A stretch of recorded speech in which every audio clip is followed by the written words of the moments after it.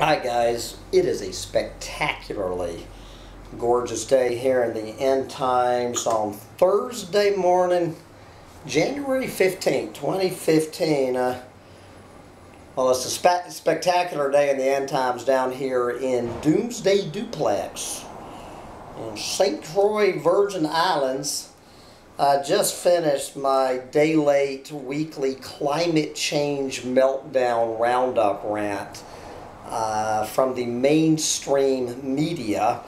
And I think sometimes people get the misimpression that most of the information that I get and process comes from the mainstream media, which is nothing further from the truth.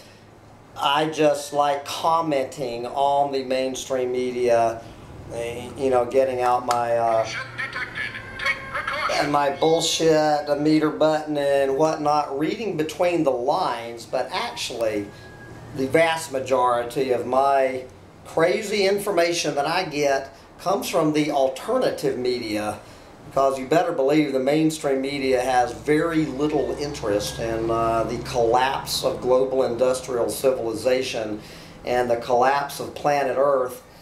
But as I've mentioned many times, one of the places I spend a lot of my time on is Alternet for some alternative viewpoints.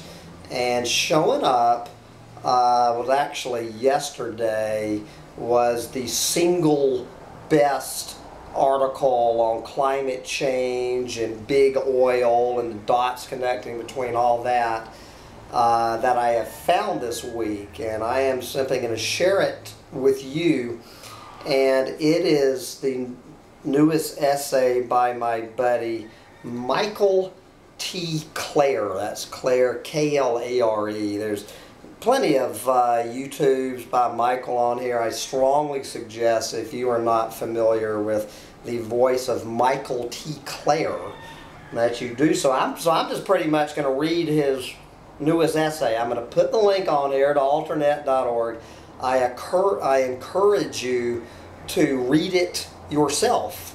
But if you would just as soon some dumb hippie sitting in an easy chair in paradise read it for you, I'll be happy to do it.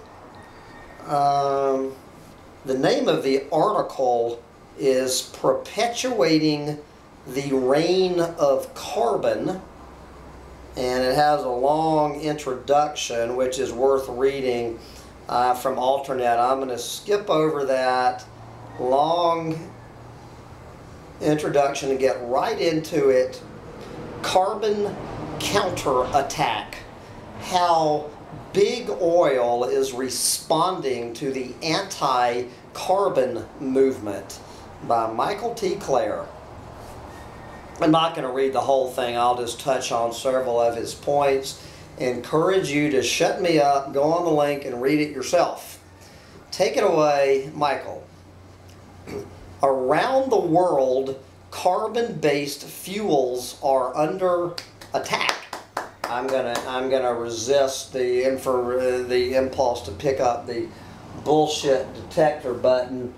The attack is a small one, but is better than no attack at all. Okay. Increasingly grim economic pressures, growing popular resistance, and the efforts of government regulators have all shocked the energy industry. Well, they've barely pricked the energy industry, but we'll take whatever shock we can get. Oil prices are falling. Colleges and universities are divesting from their carbon stocks. Voters are instituting curbs on fracking. And delegates at the UN climate conference in Peru have agreed to impose substantial restrictions on global carbon emissions at a conference in Paris later in the year. I promised I wasn't going to pick it up, but I can't resist. Even the goddamn Pope understands what a fucking joke these climate talks are, but anyway, I'm going to give my, alright, I'm going to shut up and let Michael continue on with his own rant. Okay. All this has been accompanied by what might be viewed as a moral assault on the very act of extracting carbon-based fuels from the earth, in which the major oil, gas, and coal companies find themselves, correctly I might add, portrayed as the enemies of humankind, not to mention the enemies of planet kind. Under such pressures, you might assume that big energy would react defensively, perhaps even apologizing for its role in spurring climate change while assuming a leadership position in planning for the transition to a post-carbon economy. Yeah, right.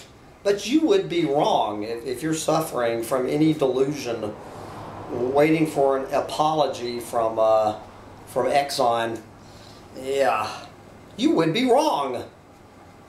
Instead of retreating, the major companies have gone on the offensive, extolling their contributions to human progress and minimizing the potential for renewables to replace fossil fuels in just about any imaginable future. There you go. And that the big carbon outfits would seek to perpetuate their privileged market position in the global economy is, of course, hardly surprising. Yeah, they own the global industrial economy. Their privileged position. Yeah, I would say having about a 90% ownership stake is a privileged position, particularly when you have Barack Obama and Vladimir Putin and that new little idiot over there in China being the three biggest cheerleaders of big oil since Ayn Rand in 1957. After all, oil, in case anyone does not understand this, let the alternative media explain it to you. Oil is the single most valuable commodity in international commerce, which is why firms like Exxon Mobil, Chevron, and Shell regularly top lists of the world's most profitable enterprises. Still, these companies are not just employing conventional legal and corporate tactics to protect their position. They are mounting a moral assault of their own, claiming that fossil fuels are an essential factor in eradicating poverty and achieving a decent life on this planet, which is exactly what fossil fuels are. Anyone, and I'm not sure that Michael St. Klare or the Pope are denying this, fossil fuels are probably the essential factor in eradicating poverty and achieving a decent life for individuals on this planet. Improbable as such claims may seem, there's nothing improbable about them, Michael, they are being echoed by powerful authorities from around the world.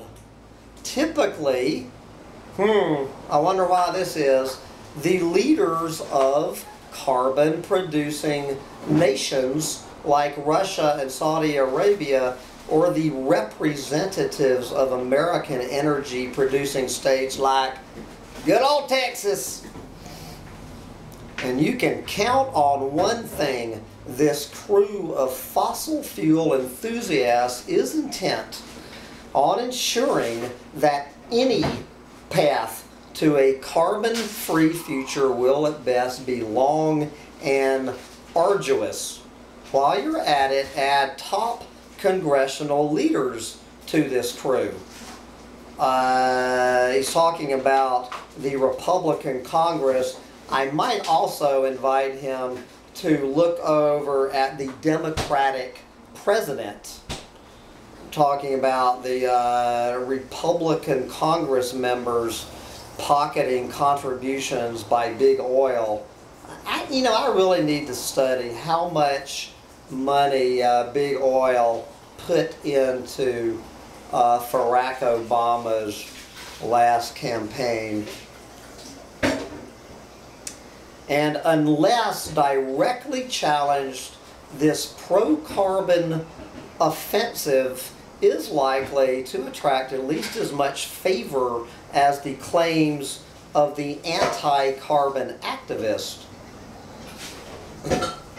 At this point, of course, the moral arguments against carbon consumption are, or at least should be, well known, as the oil, gas, and coal companies are selfishly pursuing mega profits at the expense of the climate, the environment, our children, our grandchildren, and even possibly a future of any reasonable sort for humanity as a whole. And he quotes here my old buddy Bill McKibben. Quote, basically, the big energy companies have said, we are going to wreck the planet. We don't care what you say about it. We think we can, and we dare you to stop us. Good old Bill McKibben. I've had many rants cheering on Bill. And of course, I've had many rants while Bill McKibben is not going to save the planet. But anyway, this is Michael Klare's rant, not Hambone's. The fossil fuel industry is also portrayed as the nucleus of a global system of wealth and power that drags down democracy and perpetuates grotesque planetary inequalities. This is my old buddy Naomi Klein. Quote, fossil fuels really do create a hyper-stratified economy.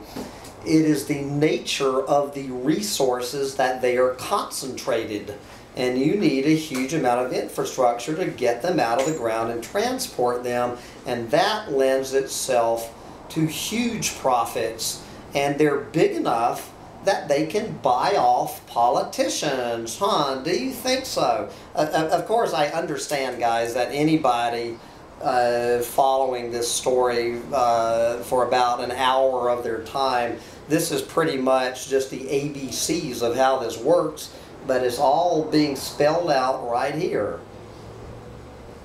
Oh, anyway,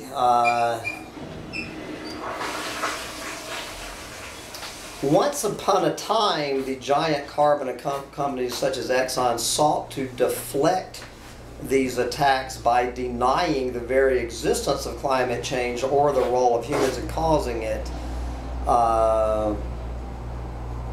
They also financed the efforts of rogue scientists to throw doubt on global warming.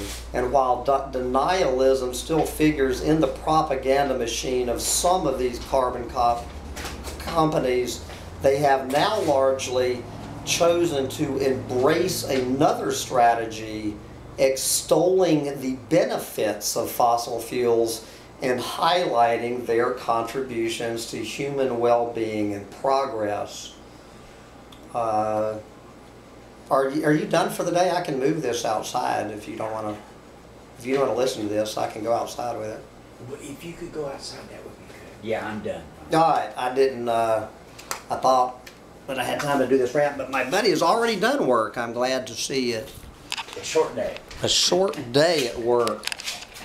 I'm probably going to be rant longer more than he was working. Anyway, I'm going to move on out here so my buddy can relax and not have to listen to this. Anyway, I'm going to enjoy the tropical breezes while I bring you the second half of this story. I don't even know if what part of my anatomy is going to be in focus here. Okay. Where were we, Michael, in your spot-on analysis?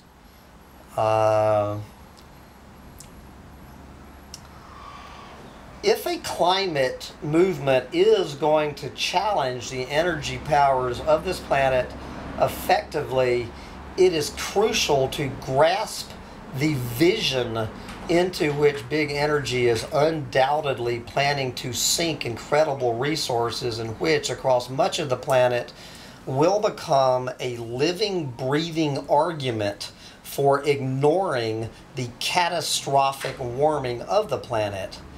They present it, of course, as a glowing dreamscape of a glorious future, though a nightmare is what should come to mind. Okay, here then, in a nutshell, is the argument that big energy is going to seed into the planet for the foreseeable future. Prepare yourself. Okay, so then he breaks down the unadulterated horseshit coming out of Big Oil's mouth. I didn't bring my bullshit indicator out here with me, but I would have just run the batteries out of it anyway. Okay, the cornerstone of some new Exxon report is its claims that ever-increasing supplies of energy are needed to sustain economic growth and ensure human betterment, and that fossil fuels alone exist in sufficient quantity and at affordable enough prices to satisfy rising international demand. That is exactly what fossil fuels are. This Exxon report I probably actually would not bring out my bullshit detector button. My guess is that this Exxon report is spot on. If that is the cornerstone, that is exactly. Quoting the report, forecasting long-term energy trends begins with a simple fact. People need energy. Over the next few decades, population and income growth and an unprecedented expansion of the global middle class are expected to create new demands for energy. There you go. No one can argue this. So what are that? I've had this rant about, I've already had a rant about this report already, but this is Michael Klare's rant on it. And most of that future energy, this is according to Exxon and anyone else with a brain, will have to come from fossil fuels. All told, the report estimates that the world will need 35% more energy in 2040 than it does today, and that would mean adding an additional 191 quadrillion BTUs to global supplies over and above the 526 quadrillion BTUs consumed today. And the vast majority of these BTUs, estimated by Exxon at 67%, will be provided by fossil fuels. Without fossil fuels, this argument holds, there can be no economic growth. That is exactly right. Then he quotes my old buddy and fellow Texan, Exxon CEO Chairman Rex Tillerson. Quote, energy is fundamental to economic growth, and oil is fundamental because until this point in time, we have not found, through technology or other means, any other fuel that can substitute for the role that oil plays in transportation, not just passenger cars, but commercial transportation, jet fuel, marine, all the ways in which we use oil as a fuel to move people and things around the planet. There you go. Then he talks about how the ramping up of natural gas through fracking is going to play into this. Exxon insists without carbon-based fuels, economic growth will screech to a halt, and the world's poor and disadvantaged will stay immersed in poverty. And again, I'm agreeing with Rex Tillerson, and Michael Klare is not really saying he doesn't disagree with Rex at this point. And so we finally cut to the meat of this matter. If there is one overarching theme to the new Exxon ethos, it is that we are witnessing the emergence of a new global middle class with glittering possibilities, and that this expanding multitude, constituting perhaps 1/2 of the world's population by 2040, will require ever greater quantities of oil, coal, and natural gas if it is to have any hope of achieving its true potential. And citing data from the Brookings Institution, Exxon notes that the number of people who earn enough to be considered members of the global middle class will jump from 1.9 billion in 2010 to 4.7 billion people joining the middle class by 2030, representing what the Brookings Institute calls, quote, the largest collective increase in living standards in history. And take a wild guess, leading the pack, China and industry. The emergence of a middle-class bulge on a planetary scale, representing a kind of consumerism gone wild, is something to be celebrated. The company insists in a new report, echoing the words of the UN Development Program. And this is, you know, when I'm calling the United Nations a bunch of goddamn planet eaters. That is exactly why, you know, what makes such a farce of these UN climate change meetings. Let's go to the other side of the hall from those climate change meetings and listen to a quote from the UN Development Program. Quote, when dozens of countries and billions of people move up the development ladder as they are doing today, it has a direct impact on wealth creation and broader human progress in all countries and regions of the world. Close quote. And then back to Michael St. Clair. For all this to occur, however, that rising middle class will need staggering amounts of added energy.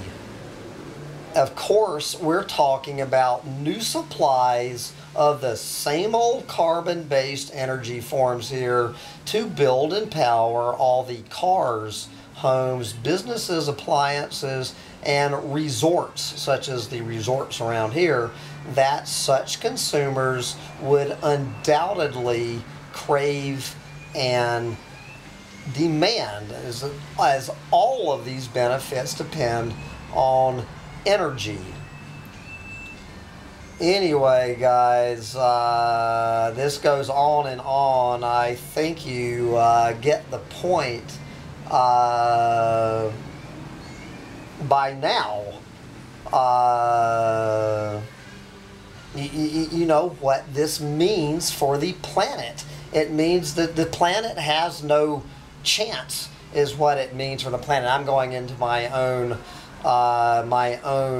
rant. Let me get to this. This is a long story, and I'm going to turn it over to Michael to take it away from here. Good Lord, Michael. I actually... so let's get down to the bottom paragraph of Michael St. Clair's rant.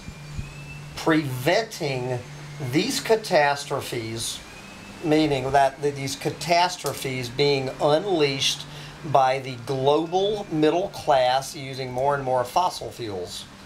Preventing these catastrophes will involve sustained and dedicated effort by all those who truly care about the future of humanity. This will certainly require better educating people about the risks of climate change and the role played by fossil fuel combustion in producing it. But it will also require deconstructing and exposing the futuristic fantasies deployed by the fossil fuel companies to perpetuate their dominance. However fraudulent their arguments may be, they have the potential to blunt significant progress on climate change, and so must be vigorously repudiated. Unless we do so, the apostles of carbon will continue to dominate the debate and bring us ever closer to a planetary inferno. Ever closer to a planetary inferno. That is what we are ever closer to with each passing day. But anyway, I strongly urge you to go read this story yourself, and you will understand why this eco-Nazi, while I'm not cheering on Rex Tillerson at Exxon, I am agreeing with pretty much everything the man says. You can murder the messenger all you want, Michael Klare. It does not change a damn word of what Rex Tillerson, one of the biggest planet eaters on planet Earth, has to say. He's spelling it out here in 2014, just like Ayn Rand was spelling it out in 1957. Anyway, I'm getting hungry, guys, and I need to go find what fossil fuel I'm going to use to make myself a ham and cheese sandwich to get through another day of paradise here in the end times for this rant. Bye, guys.